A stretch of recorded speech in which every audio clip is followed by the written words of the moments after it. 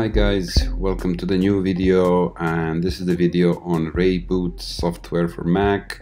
Highly useful software with many great features. The software offers one-click entering into recovery mode. Then you can repair many of the mistakes that you can endure on your iOS devices, like being stuck on Apple logo, when the screen won't turn on, recovery mode loop, etc. Then you can fix the errors like 4013, 4005 without data loss. And you can repair many tvOS 14 beta and 13 stuck issues on Apple TV. You can downgrade for iOS 14 beta to iOS 13 on Windows without losing data, and this is completely compatible with all newer devices. What I'm going to show you now is how we can easily enter or exit recovery mode on my iPhone 10, which is running iOS 14, as you can see. So you can enter recovery mode easily, you can exit the recovery mode with one click, or you can repair many operating system errors, as I already explained, in one click.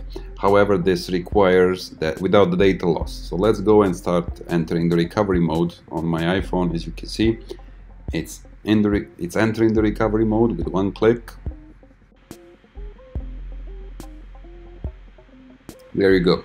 So this is the recovery mode. You can turn off this iTunes window, you can close it down, and as easily as you put it into recovery mode, you can easily exit out of the recovery mode, and you will not lose any data.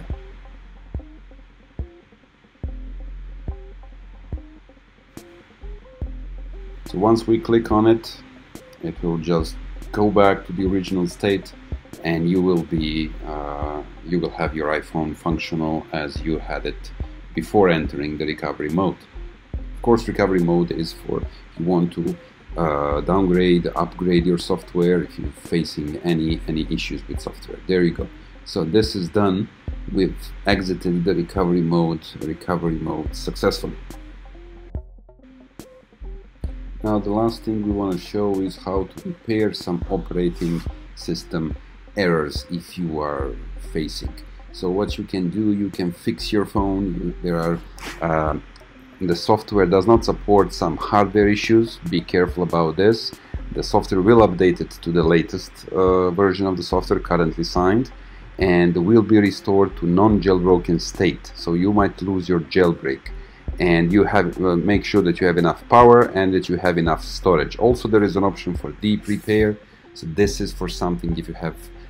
So it's gonna try deeper repair. It's gonna try more thorough changes. I'm not gonna do it right now.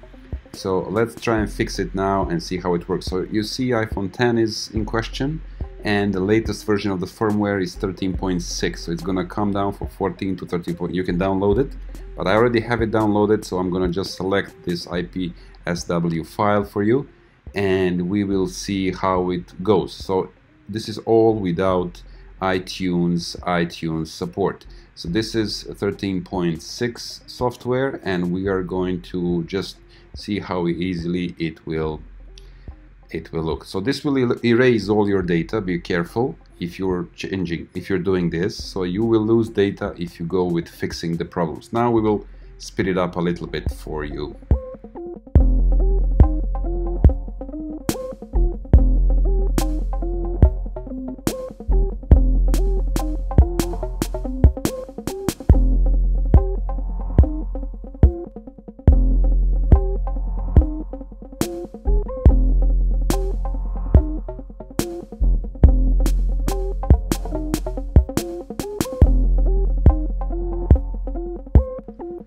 So the process has completed successfully, and the iPhone is rebooting right now, and we should have the iPhone 10 updated or restored to iOS 13.6 with the brand new software installed without the data we had previously.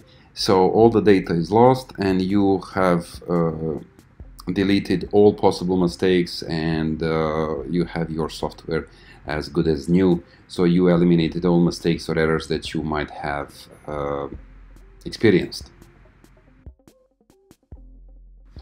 So there you go, the non-jailbroken iPhone, and you can set it up from scratch, and there you go, you enjoy the software.